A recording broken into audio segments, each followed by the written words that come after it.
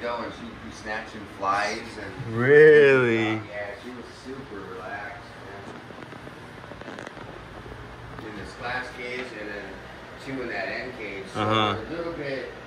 Trying to get acclimated. Yeah, you don't want to mess with them for like a week. No, man. definitely. You know, just let them relax and. Yeah, that's. Just put him in this cage about 2 days ago, and he was kind of real skittish at first. Now he's starting to walk around. This guy's so cool, man.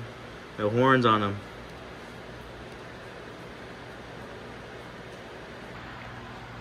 Oh, I see Jackson. him. Oh, he has some horns on him too, huh? Yeah, that's a Jackson chameleon.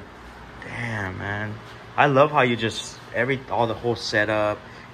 Oh yeah, let's see. I don't take care of it as much, man. I used to have more plants and color and stuff. Yeah, in there. It's a lot of work, man.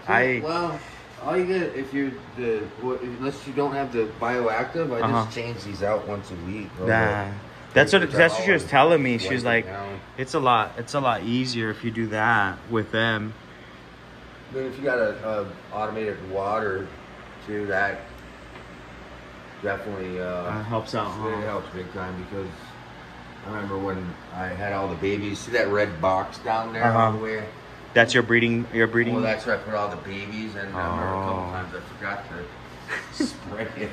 Yeah, man. They were thirsty, man. And oh wow, this guy's big too. He's a veiled chameleon. He's a veiled. Wow.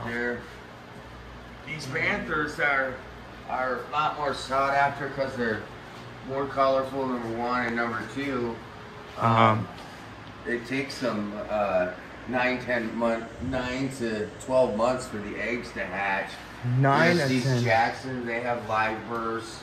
These guys' eggs only take like 30 or 60 days or something. But that's why if you ever go somewhere and see a panther chameleon, why they're more expensive, it's because how long it takes. Yeah, so that's kind of like the lychees too. They take a while for them to hatch.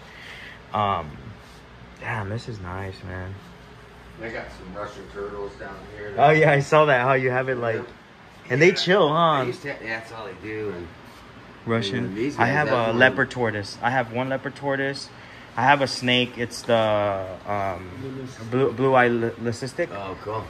Yeah, I rescued basically everything I rescue from, people that are like, hey, man, take over it. And man, I honestly learned how to do it myself. Like,